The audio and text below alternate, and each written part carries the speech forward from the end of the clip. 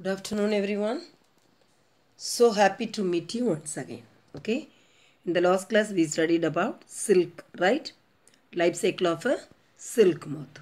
Okay, in that we studied about the female moth lays about 300 to 400 eggs at a time, right?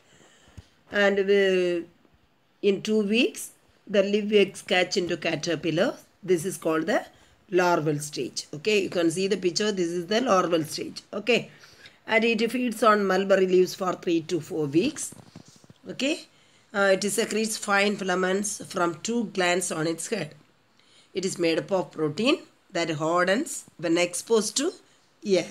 Okay, it deposits filaments in layers around its body through figure of 8 movements of the head, forming a structure called cocoon. Okay, so you know that each of them spins a cocoon around itself, right? It takes 3 to 7 days to prepare the cocoon. Okay, so inside the cocoon the caterpillar changes into the second stage, that is called the pupal stage, and then finally becomes an adult moth. Okay, this is what we studied in the last class, right? So that is life cycle of a silk moth. Okay, now next topic, let's study about sericulture. Okay, so sericulture means what? Rearing of silkworms for silk production is called sericulture. Okay, what is sericulture? Rearing of silkworms for silk production is called sericulture. Okay, here you know that what we studied in the life cycle of a silk moth, the same in the same almost we'll study about that. Okay, so the healthiest moths are chosen for breeding and laying eggs, that you know that, right? So then the eggs laid by the female moth are collected and stored on strips of clothes or paper. Okay, for sericulture process, the healthiest moths are chosen for breeding and laying eggs. Okay, the eggs laid by the female moth are collected and stored on strips of clothes or paper. Okay, then the farmers who rear silkworms keep the eggs on a clean place under suitable warm condition and humidity. Okay, so the eggs catch successfully. Okay, then the eggs only catch once in a year during spring. Okay, when the mulberry leaves bear fresh leaves. Okay, so the eggs catch and larvae come out. Then the larva then spread on the clean bamboo trays to grow. This is what this is only you are seeing in this picture. Okay, the larvae are then spread out on the clean bamboo trays or grow. Okay, they are usually fed chopped mulberry leaves for 20 to 35 days, mostly 5 times per day, around 1 month. Okay, last like in life cycle we studied the same, right? So the larvae eat day and night and grow in size. Okay, after the larva stops eating at the end of the growth stage, they are kept in the rectangular frames or racks, and twigs are placed on the trays where the caterpillar spins the cocoons. Okay, so the spinning of the cocoon takes about 3 to 7 days. Okay, so after that, see, the same cocoons are collected and put in hot water. Okay, see, you can see this picture. See, this is the first stage. Okay, the cocoons are collected and put in hot water. This kills the pupa and loosens the filaments. Okay, so this process is called boiling. Okay, so the cocoons are collected and put it in hot water. Okay, this kills the pupa and loosen the filaments. Okay, after that, see, the filaments are see, you can see this, the filaments are unwind with the help of special machines. Okay, the filaments are unwind are taken out with the help of the special machines. This delicate process is called reeling. Okay, this is what is this? This is reeling, or the other name is called filature. Okay, So you can say that what is reeling or filature? The filaments are taken out from the cocoons by a process called reeling or filature. Okay, and the fiber of a single cocoon is too fine to handle. Okay, so up to 10 cocoons are wound together to make a strong thread. Okay, the fiber of a single cocoon is too fine to handle. Okay, so up to 10 cocoons are wound together to make a strong thread. That process is called spinning. Okay, this process is called spinning. Okay, now we studied boiling, reeling and spinning. Okay, then the texture of the fabric depends on the manners of twisting.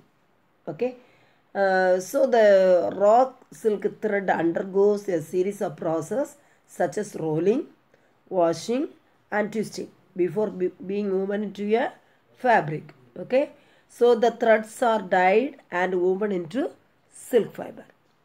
Okay, the threads are dyed and woven into silk fiber. Okay, so here we studied about the process of sericulture. Okay, so in the first stage, the healthiest moths are chosen for breeding and laying eggs. Okay, so they'll select the good breed only. So it lays more eggs. You know that it lays 300 to 400 eggs at a time. Okay, after that it moves to the second stage, that is called the larval stage. Okay, so the larva eat more mulberry leaves 20 to 35 days, more than 1 month. Okay, so then after this this is the second stage. Okay, larval stage. Then you know that on the it has the two glands on its head. It spins the filaments. Okay, this filaments it forms the figure of 8 movements of the head. Okay, forming a structure called the cocoon. Okay, then it takes 3 to 7 days to prepare the cocoon. Okay, to prepare the cocoon. After this cocoon stage it complete, then it moves to the next stage. Okay, that is the inside the cocoon, the caterpillar changes into a second stage, that is called the pupal stage. Okay, and then finally becomes an adult moth, right? So after forming the filaments, this eggs, this pupa inside the cocoon, it killed by put it in the hot water. Okay, that I showed in the picture, which kills the worms as well as loosen the filaments. Okay, two processes will be happen in that. This process is called boiling. In that it kills the pupa as well as it loosens the filaments. Okay, so that first process is called, that is boiling. Okay, then after boiling that the filaments are unwound or taken out with the help of the special machines. Okay, so this delicate process is called reeling. Okay, here it is given, the one end of the silk thread is passed through an eyelet and the thread reeled onto the bead. Okay, then the fiber of a single cocoon is too fine to handle, so up to 10 cocoons are wound together to make a strong thread. Okay, that process is called the spinning. Okay, so according to the texture of the fabric depends on the manners of twisting. Okay, so the raw silk thread undergoes rolling, washing and twisting before being woven into fabric. Okay, the threads are dyed and woven into the silk fiber. Okay, so this is the process of sericulture. Okay, next let's study about different varieties of silk. Okay, so see, there are different varieties of silk moth which feed on different plants. Okay, so they produce silk of different quality and texture. Okay, So different varieties of silk moth feed on different plants. Okay, they produce silk of different quality and texture. Okay, the first variety of silk is called Tassar or Kosa silk. Tassar or Kosa silk. Okay, so it is drawn from cocoons grown on Arjun, Saja, and sal trees. Okay, from which trees it will be taken? It is drawn from cocoons from Arjun, Saja, or sal trees. Take a note of that. And the second variety of silk is called the Muga silk. Okay, that is called the Muga silk. Okay, it is given here. Muga silk. It is the products of the silkworm which feed on som and salu leaves. Okay, som and salu leaves. It is found in Brahmaputra Valley. It is not given in the book. The som and salu leaves produce the Muga silk. It is found in Brahmaputra Valley. Okay, and the third variety it is not given in our book, that is called Eri silk. What is the name of that? Eri silk. Okay, it is the product of the domesticated silkworms that feed mainly on castor leaves. Okay, it eats the castor leaves. Okay, what is the name of the silk? Eri silk. Okay, and the fourth one is mulberry silk. This already we studied. It is obtained from silkworms that only feed on mulberry leaves. Okay, it is the best quality silk. This is what we studied already, right? And sometimes artificial silk is sold as the natural silk. Okay, so the difference between the artificial silk and natural can be found out by burning a small piece of fabric. Okay, how we will find that? Burning of a small piece of fabric. Okay, while burning of a artificial silk, it is made up of plant fiber. It smells like burning paper. Okay, it smells like burning paper. If it has synthetic fiber like nylon and polyester, it melts and drop.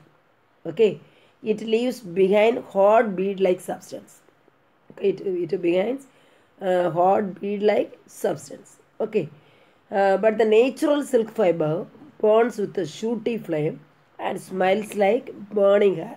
Okay, natural silk fiber burns with a shooty flame and smells like burning hair.